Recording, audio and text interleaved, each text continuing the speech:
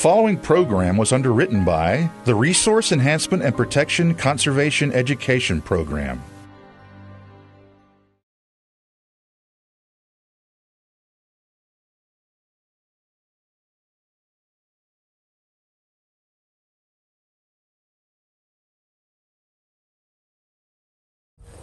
We had a severe drought this summer, probably the worst since the 1930s, so some of the seedlings might show a little bit of drought stress.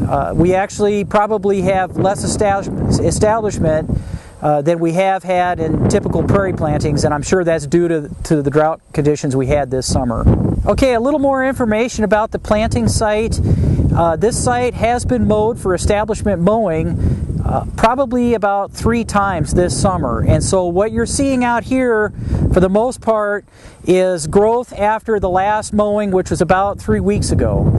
And it's really important to do that establishment mowing, and it actually makes the seedlings easier to find. If you don't mow, chances are you will have just a forest of weeds, and it'll be much more difficult to find the native seedlings under those conditions. Okay, a couple of tips when going out to try to identify native seedlings in a new planting.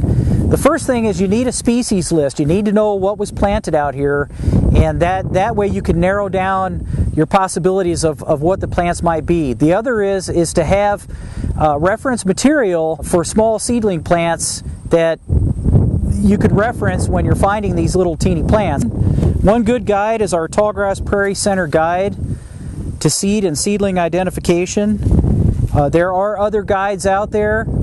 Just make sure that you bring something that has some photographs of these small seedlings so you can reference what you find. The other thing you might want to bring out is a hand lens, and this is just a very inexpensive double hand lens. I picked this up at one of the local supply houses. I think it was only about $6. You can get quite expensive ones, but these work just fine. Remember, we're looking at plants that are 2 to 4 inches high, and some of the identification characteristics are quite small, and like me, I'm 52 years old, I need something to magnify some of those parts once in a while. One unique characteristic about this site is that when we seeded this last November, we used a Truax no-till drill, and so when we find seedlings, that's one of the tricks to finding native seedlings, is if the site has been drilled, look for small plants that seem to be in rows.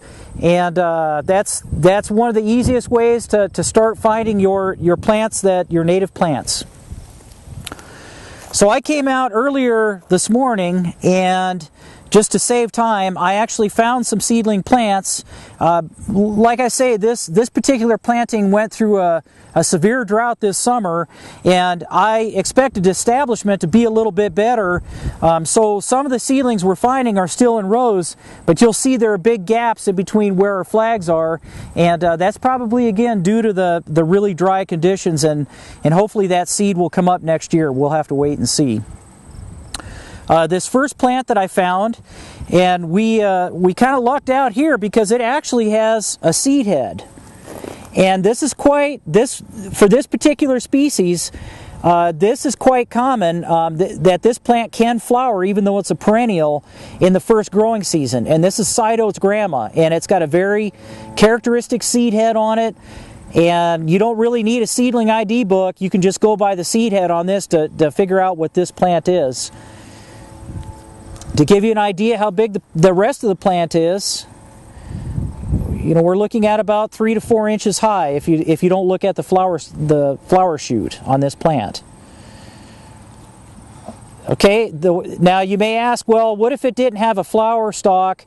How would I know this is side oats grandma? Well, one of the key characteristics of side oats is that it has individual hairs on the edges of the leaf margin, and if you look at with a hand lens, those hairs have a little bulb that's actually connected to the leaf. And I'll pull off a leaf, and maybe we can get this on the shot. There's the leaf. I'm not sure if you can see it on the shot. What we'll do is when we look at some more of the close-up photos, you'll be able to see those individual hairs and those little the sacs that connect the hair onto the edge of the leaf margin, the leaf blade. Okay, the second grass species that I found in close proximity to the side oats grama, and probably within the same drill row, is this particular plant right here. And this is Indian grass, and you can see that it's about 4 inches tall. One thing about the grass is, if you really don't know what it is, but you suspect that it might be a native grass, when all else fails, do the tug test. And the tug test is simply just grab the plant and give it a little bit of a pull.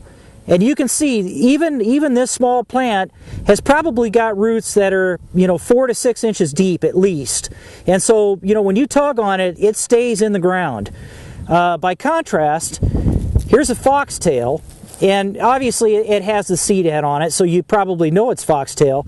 But if it didn't have that seed head, let's do the tug test and see how it just easily pulls right out of the ground. And this is characteristic of annual plants.